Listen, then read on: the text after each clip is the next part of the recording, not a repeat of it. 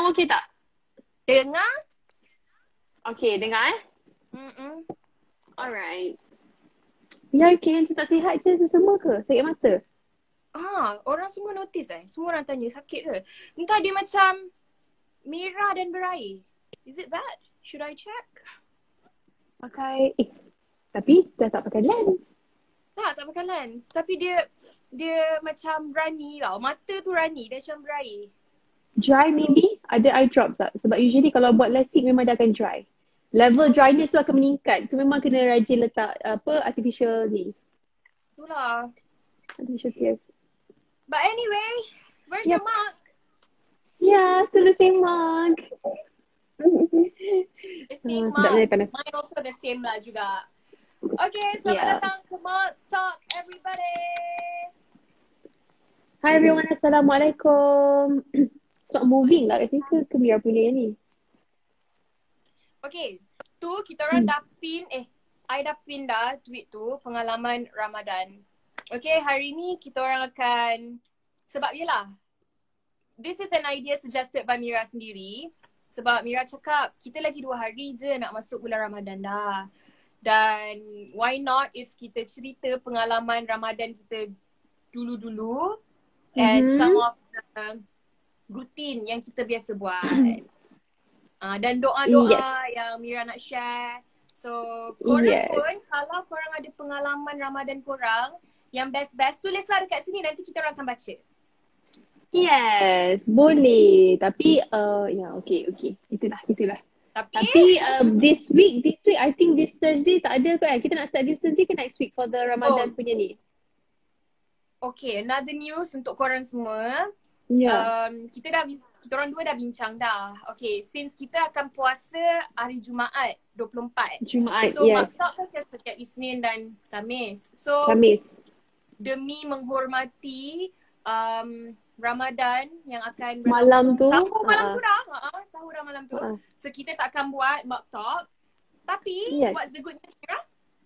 Kita akan mulakan mock talk tapi dia edisi Ramadan. Edisi Ramadan. Next week pada timing jam. Pada jam baru. Bukan pada pukul 9.30 lagi.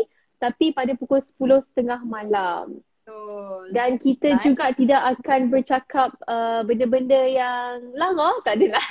Tak akan cakap benda-benda lain yang as in macam relationship ke, your career ke apa ke tak. Tapi kita akan kongsikan setiap sekali satu session tu kita akan kongsikan satu kisah dalam Islam. It can be anything. Mungkin kisah sirah Rasulullah, Nabi-Nabi atau isteri-isteri Nabi. Apa saja yang berkaitan, yang ada moral values yang kita boleh ambil sama-sama belajar. Dan itulah pada bulan Ramadan. Yes, betul. So pengisian pada bulan Ramadan, kita akan tengok dulu macam mana, akan buat seminggu sekali, seminggu 2 kali. Kita tengok dulu.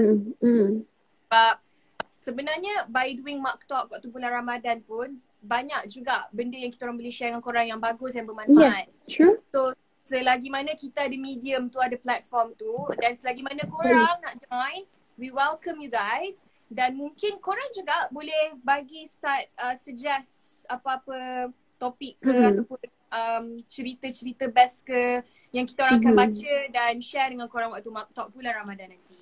So quick chat, Khamis ni tak ada mock talk, tapi Khamis bulan tak ada. Ramadan insyaAllah kita akan buat mock talk, tetapi berkisah tentang Islam. Okay? Yes, maybe betul. cerita Nabi, cerita-cerita ada moral value ataupun benda-benda yang bermanfaat lah. Okay? Yes. Okay. Alright. Okay, jom. Sebenarnya Uyai, tapi dekat sini Uyai punya line clear, Mira punya muka clear tak? Sebab Mira punya apa yang Mira tengok last ni tak moving pun, tak bergerak pun all the comments. Tapi kita punya clear. Oh, tak bergerak yang komen. Alah, komen tak bergerak tapi dia orang komen. There's a lot of comments. Mira punya ni macam macam tu je. Dia macam tengah tak ada love. My lighting lebih. Oh, sorry. Okay. Tak ada Slow komen, dah tak ada lighting. komen. Okay now guys. Okay tak? My Lah.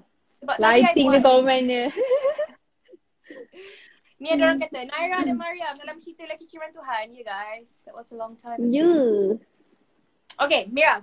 Okay, yes. Hari ni kita nak santai-santai, chill-chill je topik kita, bukan yang deep hard. This nak cakap pasal Ramadan. Bulan puasa. Ramadan. Yes. Okay, Mira start Bulan puasa puasa. umur. Oh, can't really remember lah. Start umur berapa? Tak ingat. Tapi, tak ingat. Mira ingat ke?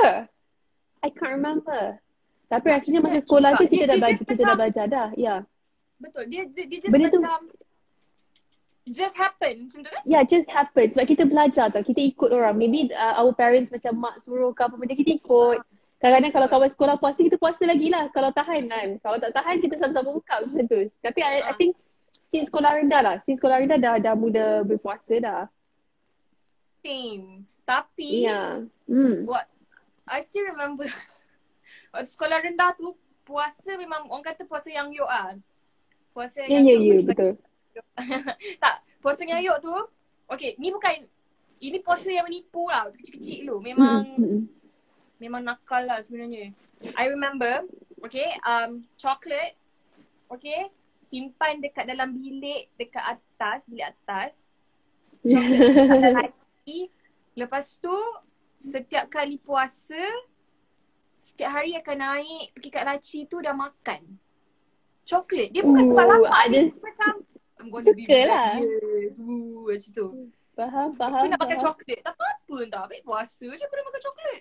Tapi rasanya even kita masa kanak-kanak dulu pun, sebab even parents atau cikgu pun akan ajar kita something slowly. Okay, mula-mula puasa half day dulu. Kan kalau kecil-kecil kan. Kalau tak larat tak apa, half day okay. Lepas tu cuba pula full day. Ataupun kalau tak larat tak apa, okay nak kumur. Kumur lah, you know that kind of thing yang kita loosen up sikit because masih lagi budak-budak kan.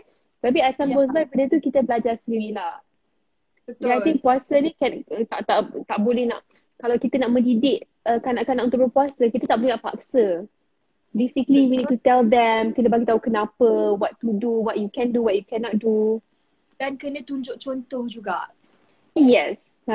Betul. And I macam I daripada kecil, jatuh lampu.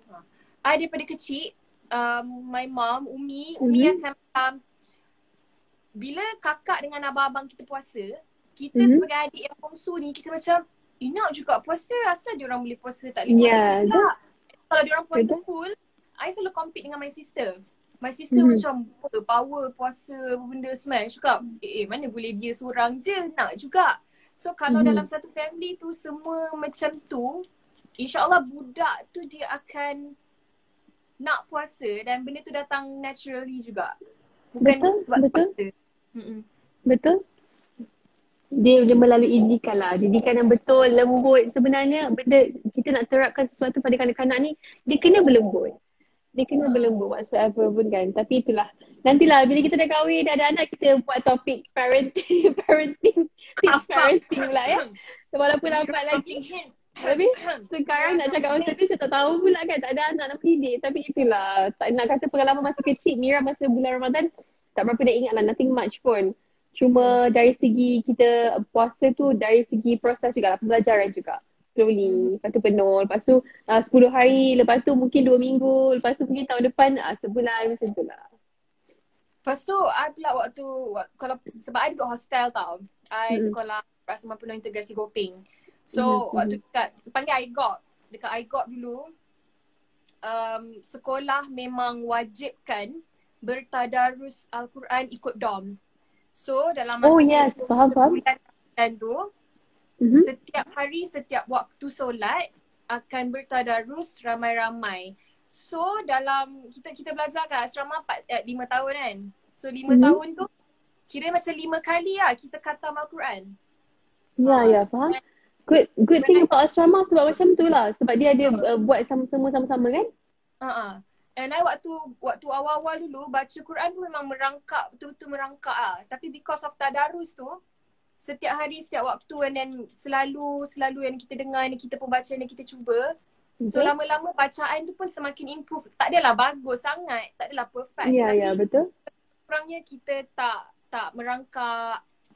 Lepas tu bagus lah. Kalau kat hostel yang I boleh share is kalau waktu Ramadan, apart from berbuka, dia punya suasana tu, oh my god, best gila. Lepas tu terawih sama-sama.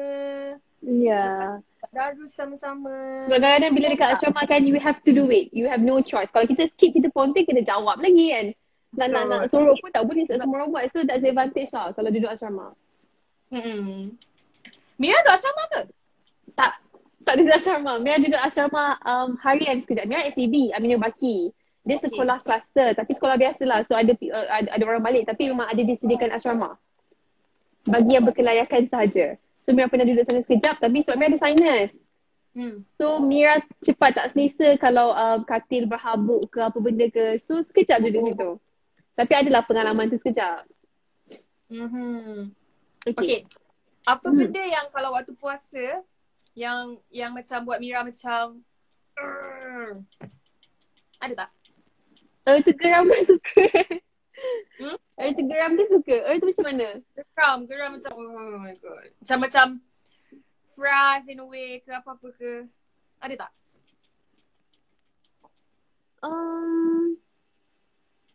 Nothing lah. As far yang Mira ingat, setiap tahun bulan Ramadan something yang Mira selalu tunggu. Sebab the vibe is different. Kalau you puasa hari biasa ataupun bulan biasa, contoh puasa sunat ke, puasa ganti dan sebagainya, the vibe is different. Tapi bulan Ramadan tu semua orang berebut untuk berpuasa. Kan? Sebab vibe dia, pahala dia. Tapi Mira rasa pengalaman yang paling best Mira pernah adalah masa 2 ke 3 tahun lepas, 2018. 2 tahun lepas kot Mira berpuasa dekat Mekah. First week of Ramadhan. Boleh share First week sikit of Ramadan. suasana kat sana? Suasana dekat sana, okay. Kat sana semua orang, especially during Ramadan, semua orang berebut untuk buat amal ibadah. And the masjid always, sebab selalu kalau kita tengok pada bulan biasa, sebab ikut pengalaman Mira lah, pada bulan biasa mungkin kadang-kadang selepas subuh bila orang dah solat duha, mengaji apa semua, orang balik untuk rehat sekejap, lepas tu datang balik zuhur. Tapi kalau during Ramadan, it's always like 24 hours orang kebanyakan dia duduk lama kat masjid. You know?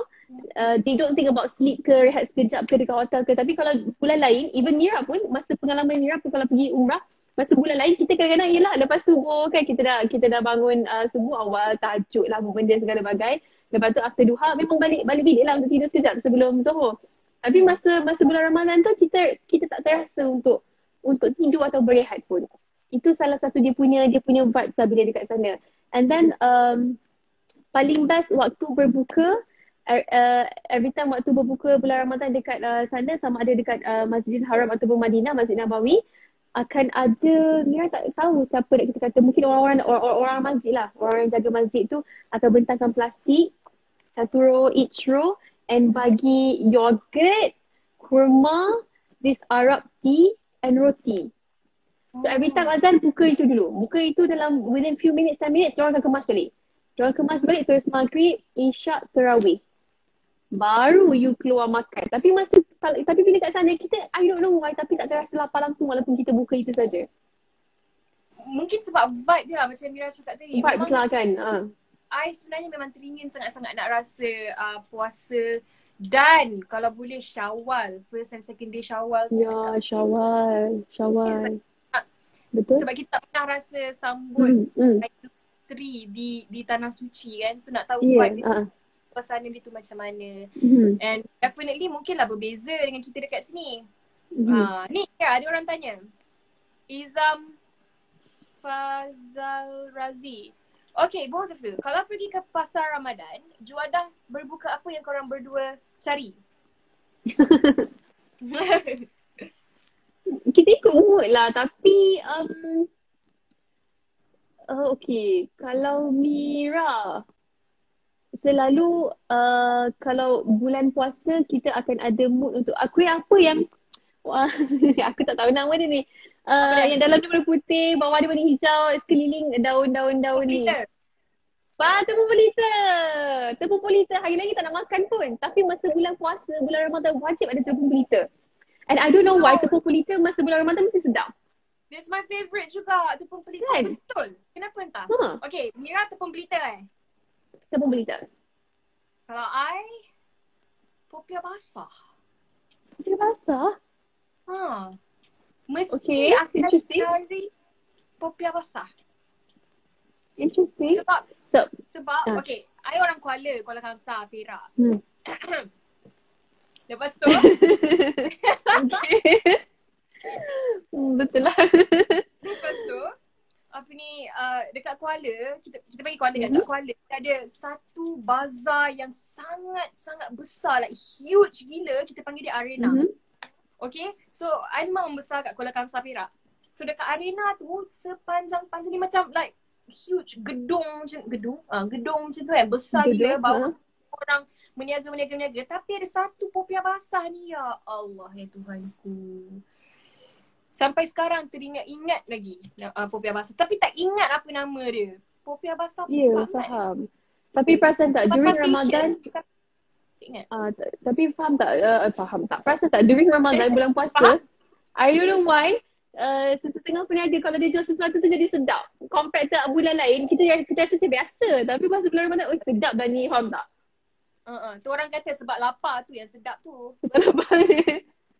Lepas tu ada orang cakap juga, sekarang dah tak ada bazar Ramadan kerana PKP. Betul? Okay, so okay, like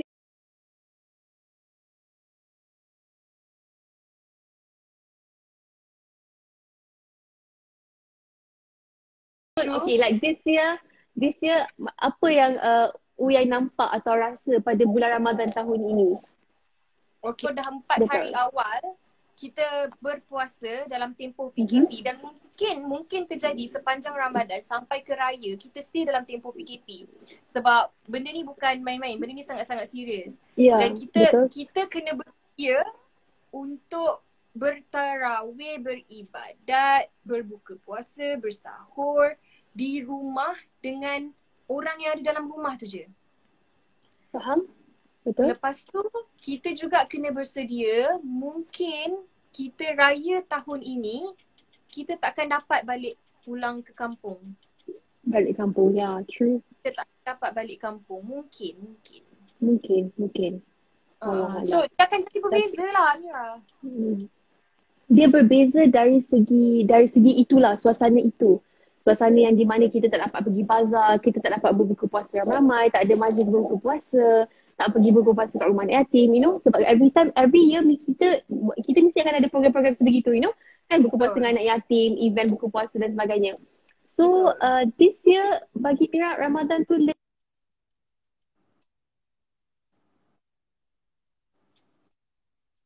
Mira putus-putus.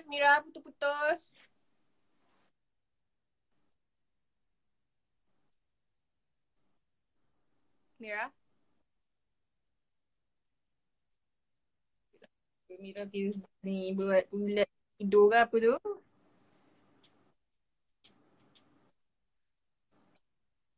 Mira!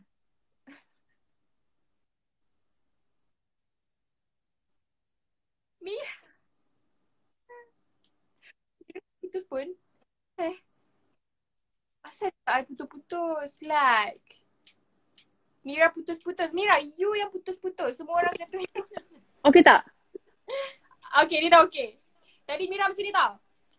Puasa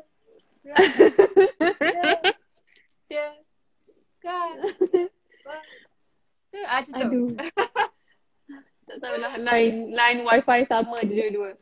Okay. Tapi kalau cakap pasal Ramadan juga, dia apa yang best adalah bila kita sama-sama pergi I remember waktu kecil-kecil dulu, sebab kan membesar kat Kuala. So Kuala kan ada satu masjid yang sangat-sangat besar dan cantik, Masjid Ubudiah, warna kuning tu. So Masjid Ubudiah ni dia punya tarawih dia memang best sangat-sangat. And one of the ways untuk ajak budak-budak kecil untuk start solat tarawih, benda semua adalah dengan bawa diorang pergi masjid. So bila diorang pergi tu, yelah maybe budak-budak kecil-kecil tu tak adalah yang boleh like fokus betul-betul. Tapi macam I kecil-kecil tu memang ikut tengok Umi solat, benda kakak solat. So kita pun rasa nak solat. Tapi tarawih ni memang best lah. Best kan? Suasana dia berbeza. Tapi itulah macam cakap tadi yang tersekat tadi tu, Ramadan tahun ini adalah Ramadan yang lebih bagi Mira dia lebih intimate. Dia adalah more to one session. One between you and Allah. Sebab compared to other Ramadan, kita buat semua benda bersama-sama. buka puasa ramai-ramai. Selalu contoh kan kalau ada majlis ke, buka puasa kat masjid ke, solat tarawih ramai-ramai. Makmum ikut saja imam, you know. And then mengaji pun kadang-kadang ada tadarus. So kita khatam ramai-ramai. But this time around it's all about you, your effort, macam mana you nak perform your ibadah during Ramadan. Sebagai contoh, apa saja solat sunat you lakukan, you akan buat sendiri. Even kalau you mengaji pun, kalau you nak you tak akan tadarus, kalau you tadarus dengan keluarga pun, tapi tak akan tadarus dalam kalangan orang yang ramai lah. So it's just between you and your parents. So it's very intimate, very personal, and I think it's very close, lagi close. Mira rasa, kan? Ini kiranya macam pengalaman pertama kita semua lah. Betul, pengalaman pertama kita semua. Dan pertama kali juga masjid-masjid tidak dipenuhi waktu bulan Ramadan. Bunyi dia sedih lah, memang sedih lah. Bila kita ingat kan, macam masjid tak ada orang. Lepas tu kita raweh sama-sama. Benda tu memang sedih lah. Tapi macam for the past 2 years, pengalaman Ramadan tu berbeza sikit. Sebab dah 2 tahun berturut-turut I pergi host dekat Indonesia. Oh, bulan puasa Bulan puasa. Okay. So nama program tu Akademi Sahur tau. Panggil Aksi. Akademi Sahur Indonesia. So Aksi. Aksi Asia lah diorang panggil. Aksi ni sebab dia Akademi Sahur, so diorang buat macam da'i, macam pencetus ummah, tapi waktu sahur. Okay. So 3 jam diorang go live setiap hari sepanjang Ramadan tu. 3 jam. Dan diorang scout new talents yang jadi pendakwah. So setiap hari tu akan ada 5 orang peserta bagi tausiah, esok 5 orang peserta lagi bagi tausiah. Dekat hujung setiap live tu akan ada seorang yang tersingkir. So dekat sana live dia pukul 3, pukul 2 live, habis pukul 5 pagi. Okay, you guys sahur? 2, 3, 4, 5, betul. So sahur, waktu live kena curi-curi masa. So pengalaman tu memang berbeza sangat-sangat tu Mira. Waktu buat host kat sana tu, and then kita punya jadual tidur pun dah lari. Sebab in a way kalau kita fikir, kita bekerja juga adalah salah sebuah ibadah kan. Ibadah, betul. So kiranya malam sepanjang malam tu memang berjaga sebab kita kerja. So daripada call time pukul 12.30 malam, 12.30 malam itu pukul 2 sampai pukul 5 kita live. Lepas tu pukul 5 lepas subuh baru kita naik katil tidur sampai say 12. Macam tu. So jadual tu dia macam dah, oh itu balik lepas tu waktu raya, orang raya I tidur 2 hari 3 hari first. Kiranya raya kat sini ke sana selama 2 tahun? Malaysia lah. Malam raya tu balik Malaysia. So first day raya tu dah ada dekat sini lah. Very tiring. Tapi sebenarnya pengalaman kerja pada bulan Ramadan pun seronok juga kan? Betul. Tapi tu memang pengalaman yang gila yang tak pernah dapat lah. Waktu first year tu macam astaghfirullahalazim, dia betul macam ni. Lepas tu suasana berpuasa Ramadan di Indonesia berbeza dengan kita kat sini. Kalau kita Indonesia macam mana? Semua ada bazar Ramadan kan. Kita betul? Punya bazar Ramadan, ya Allah, memang bersepah. Makan apa? Semua benda ada. Semua benda ada. Daripada makanan Melayu, makanan Cina, ada makanan India, ada makanan Arab pun ada. Semua lah, you name it. Kalau dekat Indonesia, konsep dia orang berbeza sikit. Sebab Yana macam, I rarely nampak bazar sangat lah. Dia orang tak banyak sangat bazar. Tapi kiranya diorang in terms of food, diorang tak belilah. Most of them masak sendiri, is it? Tak juga. Mungkin ada. Memang ada bazar. Tapi tak semeriah kita lah. Macam tu lah. Itu je beza dia. Sebab kita maybe itu yang buat vibe Ramadan tu macam tu kan. Kita akan associate Ramadan dengan bazar Ramadan. Ini memang macam sekali lah. Faham? Tapi akan ada tak orang jual-jual macam dekat bazar online? Akan ada. Dia sebab pada bulan Ramadan ni, some of the peniaga itulah dia punya sources of income. So no matter what, they need to sell juga. Diorang kena berniaga juga. Akan ada e-bazar ke apa benda kat whatsoever. Akan ada juga itu rasa. Cumanya mungkin vibes lah kurang. Kan? Oh my god. So kalau tak Mira kalau raya balik mana? Okay lah. Perak. Mana? Perak, every year Perak. Sebab both of my parents, seorang kat Ipoh, seorang kat Terengganu. So raya pertama dua-dua belah kena ada. Katanya. Manjoy. Ya Allah, kita kampung halaman yang sama. Asyik tak pernah raya Manjoy. saja. Manjoy. Manjoy kat mana? Kampung apa? Taman Meru Fasa Dubi. Oh tahu. Mira kampung Sungai Tapah. Kat depan Masjid Warna Biru. Tahu kot kalau masuk dalam tu maybe Tahu, tahu kot. Mira tahu. Taman Meru dekat je lah. Manjoy dengan Terengganu. So kalau raya tu memang akan sebab arwah tu orang ni dua-dua dah tak ada, dua-dua belah pula tu. So sekarang ni kita orang pun kalau raya balik sama ada raya kat sini ataupun balik Ipoh je lah. Ataupun balik belah arwah ayah kat belah Penang, Nibong Tebal. So macam tu je lah. Tapi Macam makin tu je besar lah. raya macam rasa beza sikit. Ya. Mood kita lebih macam okay raya tak adalah macam dulu sangat kan. Tapi still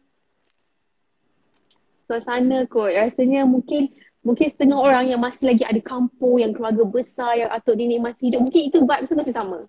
Kan? Kan ada juga masih lagi pasang langsir, pasang pelita. Tapi setengah orang tak buat benda tu. Tukar perabot. Ya. Setengah orang tak buat benda tu. Tapi mana yang buat tu mungkin masih lagi dapat rasa dia punya vibe raya tu lah. Betul lah. Kalau puasa biasanya rutin Mira apa kalau kat rumah? Rutin kalau kat rumah macam every time puasa, kalau tak solat tarawih di masjid, memang akan solat tarawih bersama family lah. Masa abah akan jadi imam dekat rumah. Macam even jadual Mira sepanjang PKP ni pun dah macam bulan Ramadhan sebab every solat jemaah subuh, zuhur, asar, maghrib dan isyak. Usually kalau maghrib macam ni, lepas maghrib you stay sekejap, you baca yasin ke ataupun tadarus ke atau baca Al-Quran and then sampai isyak.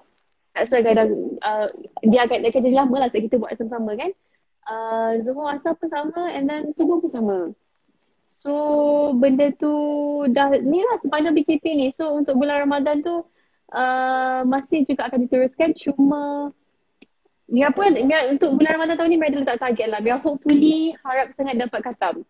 So sekarang ni pun tengah kejar-kejar juga. So hopefully dapatlah this year insyaAllah. Sebab kita pun tak buat apa-apa kat rumah. Tak sibuk. Kalau kan tahun-tahun sebelum ni sibuk kerja, shooting, memanglah seronok tapi you tak spend time a lot lah baca Al-Quran. So this time around ada banyak masa so hopefully dapatlah jadilah insyaAllah. Amin.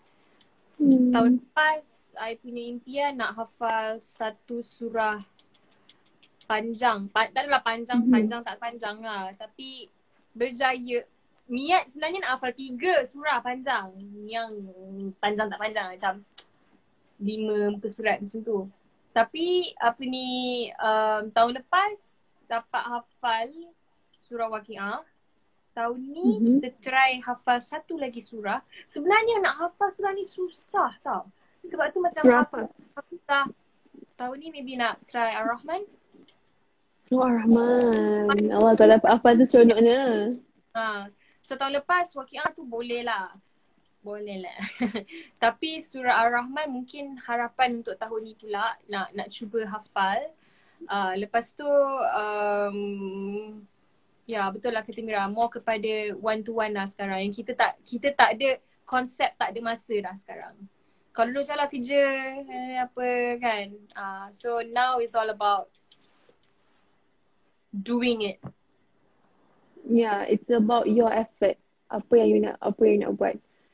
So, itulah. Hopefully this year Ramadan kita semua dapat betul-betul kejar pahala whatsoever. Sebab kita tak bekerja. One thing, like melainkan frontliners apa semua memanglah diorang akan lagi bekerja teruk dekat bulan Ramadan ni sebab diorang je bekerja. Tapi kita yang mana duduk rumah ni, what we can do is itulah banyak beribadah, doa banyak-banyak. Just really hope this COVID-19 ni akan beransur pulih walaupun kita tahu macam susah juga ada possibility dia sebab negara luar kita, negara sekeliling kita semakin teruk, kita je doing good, Alhamdulillah. But yeah, but hopefully okay lah. Sebab takut benda ni might take like a year plus, can be. Boleh jadi.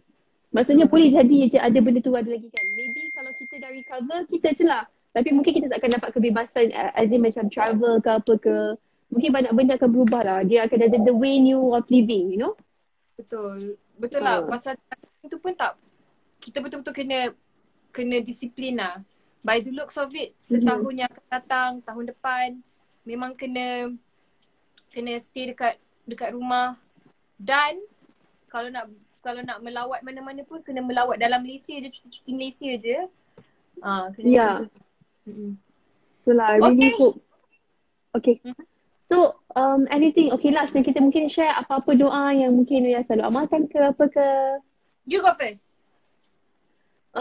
Kalau Mira basically banyak doa-doa asas, doa-doa basic yang rasa semua orang pun tahu kot. Tapi whenever after solat, Mira tak pernah miss ayat kursi. Even ayat kursi ni fadilat dia, manfaat dia kalau baca selepas solat, kalau tak salah Mira, tiada apa yang menghalang kita untuk masuk syurga melainkan kematian. Something like that lah, kan? Can't really remember. Tapi fadilat ayat kursi sangat-sangat besar. Even kita baca selepas solat, semasa ambil wuduk, setiap pagi keluar rumah, dia sangat-sangat very very powerful. Even the meaning pun sangat cantik. And then doa kedua ibu bapa tak pernah tinggal, kan? Itu yang paling penting.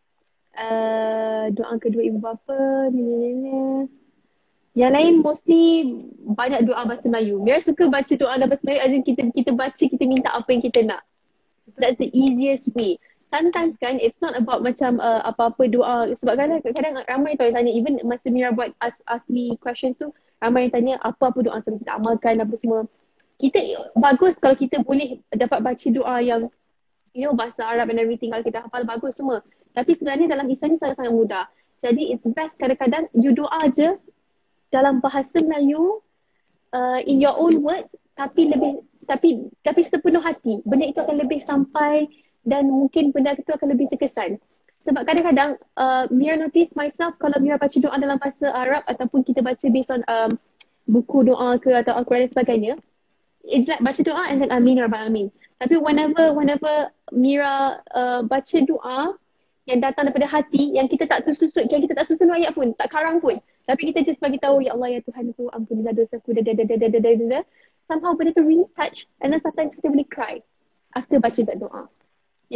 So this Ramadan, kalau you tak tahu apa-apa banyak sangat doa pun, sebab bukan semua orang pandai baca Al-Quran. Even ada pun yang masih dah besar pun 20+, 30+, ada lagi masih yang betul-betul merangkak baru nak belajar dan sebagainya. Sebab lain orang lain background. Mungkin didikan agama mereka masa kecil tu tidak terlalu kuat dan sebagainya.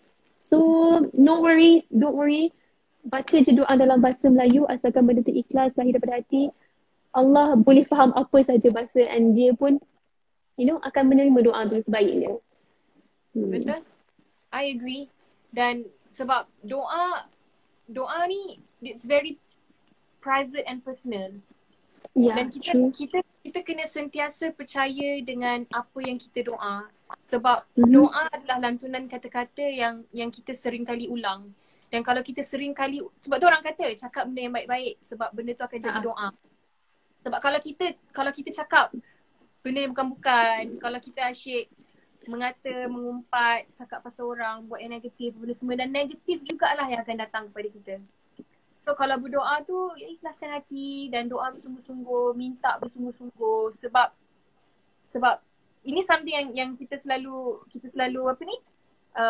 lupa lah. Macam kita selalu pergi keluar bekerja, kita nak cari rezeki, tapi kita lupa kepada dia yang memberi rezeki.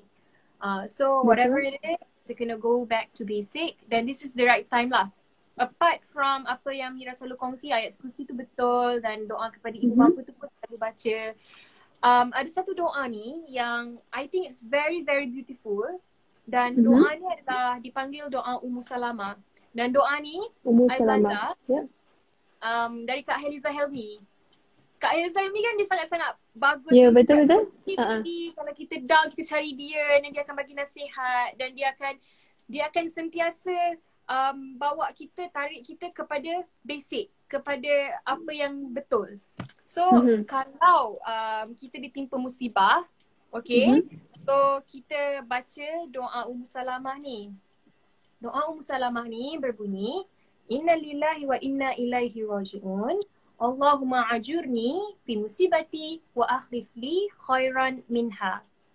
Dari Allah kita datang dan kepadanya jugalah kita kembali. Ya Allah, berikanlah aku pahala dalam musibah ini dan gantikanlah ia dengan sesuatu yang lebih baik. So, setiap kali sesuatu berita tak baik, setiap kali kita dapat musibah, ujian dan sebagainya, kita... Mira, tidur ke?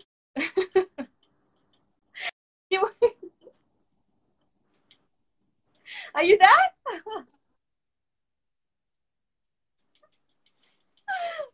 Mira Filzah.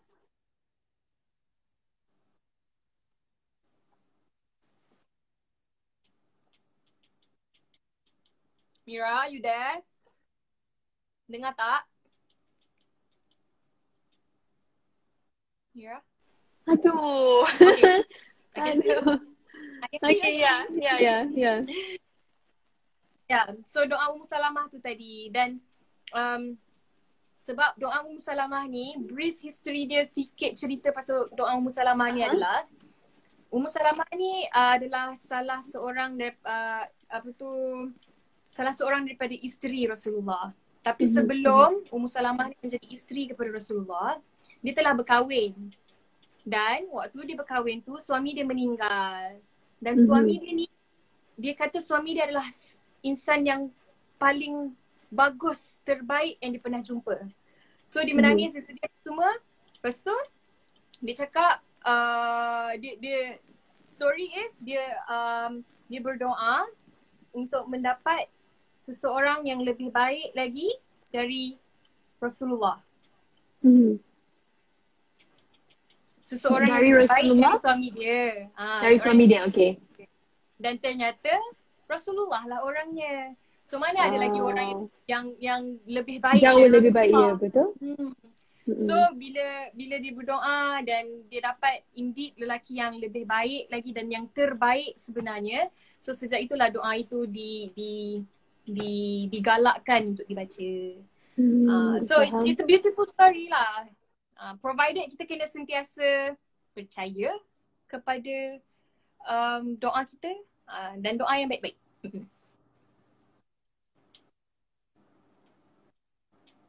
Mira. Line is very bad. Is it me or apa ni?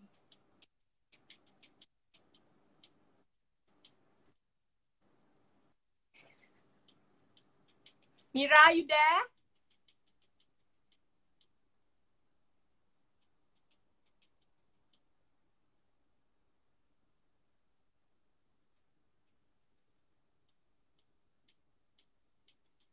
Okay.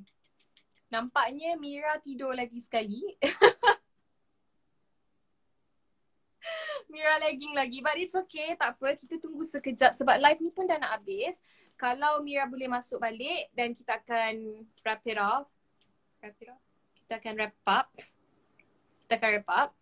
Okay. Tapi kalau line Mira tak bagus dan kita akan habis di sini. Okay, ada. Yes. Welcome back. Dah lah, tak faham kenapa. Aduh. What's wrong? Tak, sebab tadi mula-mula line, lepas tu dah pasang wifi tak okey pula, lepas tu tutup ni line tak okey pula. Apa-apa je lah. Okey, apa tadi? Tak bersih lah. Ya, so itulah doa yang I selalu amalkan lah. Tadi Mek cakap doa tak kisahlah pendek atau panjang, tapi kalau kita lebih faham apa maksud doa itu, dia lagi kita sampai. Even sebenarnya dalam solat pun kita kena faham dan tahu apa setiap yang kita baca. Sebagai contoh doa iftitah, doa kunut, maksud Al-Fatihah itu sendiri. Even dalam setiap macam sami Allahu liman hamidah, apa maksud dia? Subhanarabbil azimi wa bihamdi, apa maksud dia? Semua benda tu kan. Duduk antara dua sujud adalah selalu yang paling orang buat cepat. Tapi sebenarnya duduk antara dua sujud tu maksud bacaan dia sangat-sangat indah. Tapi kita macam sujud, bangun, sujud balik. You know, orang cepat dekat situ sebab dia tak faham apa maksud dia. Tapi mana yang faham setiap apa yang dibaca, dia mesti macam, hey Allah, okay, take time. Take your time untuk baca benda tu, you know. Mira bacakan dia punya ni apa, Rabbi Fili Warhamni Wajbuni Wafani Wazuni Wahdini Wa'afini Wafani. Maksud dia, okey kan line ni kan? Okay? Okey. Tuhanku, ampunilah aku, rahmatilah aku, cukupkanlah aku, angkatlah darjatku, berilah aku rezeki, berilah aku petunjuk, afiatkanlah aku dan maafkanlah aku. 1, 2, 3, 4, 5, 6, 7, 8. 8 doa dan permintaan in between sujud. Can you just imagine? Tapi orang sebab dia tak memikirkan dengan lebih jauh sebab kita sekadar baca saja. Jadi kita macam biasalah. If we really understand apa yang kita baca dalam setiap yang kita lafaz itu, mesti kita akan really take time and menghayati apa maksud dia tu sekali. Betul. I agree. Dan sebenarnya doa hantar sujud jadi doa kita di mana-mana sahaja. Betul, doa betul di mana-mana sahaja. Bila-bila dan di mana-mana sebenarnya. Sebab kalau kita tengok balik pada maksud dia complete everything. Dia daripada minta ampun, dia minta rahmat, dia minta rezeki, dia minta petunjuk. Kan? So macam dia dah complete in one doa. Betul? Itulah. Sebab itulah kalau kita faham apa yang kita sama juga konsep dia dalam belajar. Kalau kita faham, kita akan lagi senang nak dapat pelajaran tu. Tapi kalau kita sekadar hafal, kita akan lupa. Dan kita takkan lupa selepas really itu, betul? It's not really learning. Macam contohnya macam 3 Idiots lah. Catur tu. Betul. Tengok. Kan? Itu one of the best movies ever. Yeah. Agree. Not one of the best actually. Memang salute gila. Memang best lah tu. Yeah. Tapi in terms of doa tu, kalau boleh kita doa bukan saja untuk diri kita, untuk kawan-kawan kita, keluarga kita, kenalan kita, tapi doa juga untuk kesejahteraan seluruh umat Islam dan juga kesejahteraan dunia. Sebab betul. With what's happening all over the world sekarang, walaupun Alhamdulillah Malaysia sekarang is the best. We are the best. True. But you're the happy birthday, Dr. Nur Hisham. You are our hero, number 1. Kan? Jadi dia ada fan club. Betul, kita jadi fan club. Adores him. Yeah. But he is so professional dan sangat bagus, and nasihat-nasihat yang dia bagi tu, dan permintaan dia untuk birthday dia kali ni sangat-sangat comel. Dia just minta hadiah kita semua duduk dekat rumah. I know right? Tak keluar duit pun. Ya. Betul lah tu. Okay, our live pun tinggal lagi less than 10 minutes. So I think we should just wrap it up. Yep. Tapi Mira, thank you so much for sharing about the doa. And also most importantly, I really like apa yang Mira cakap pasal kita kena faham apa yang kita doa. Bila kita faham apa yang kita doa, kita akan lebih rasa doa kita tu, dan kita akan lebih rasa dekat dengan dia. Betul. I mean, yang paling penting Al-Fatihah pun kena faham, sebab Al-Fatihah tu kita baca every solat, setiap rakaat. So kalau kita tak faham, macam sayangnya kan. So mungkin sepanjang bulan Ramadan ni ada banyak benda kita boleh buat, seperti salah satunya kita belajar solat dari erti kata, kita belajar maksud setiap yang kita lafaz dalam solat. Yang kedua, mungkin kita boleh start baca Al-Quran lah. Letakkan target untuk khatam. Kalau rasa tak boleh, slowly. Mungkin selepas subuh 2 muka surat, Zuhur 2 muka surat, Asar 2 muka surat, Maghrib 2 muka surat, Isyak 2 muka surat, dah 10 muka surat one whole day kan. So slowly baca. Yang ketiga, I rasa apa yang kita boleh buat selain kita mendalami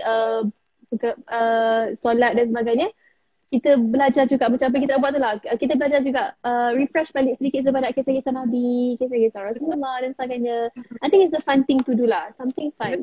Sebab sekarang ni pun, kalau dulu boleh lah setiap pagi kita buat apa, malam more, lepas tu pagi kita pergi bersahur lah. Lepas tu pergi derma bubur lambuk lah. You know, banyak aktiviti luar masa bulan Ramadan sebenarnya. Tapi sekarang ni, tahun ini, aktiviti Ramadan kita hanya di rumah. So, what else we can do?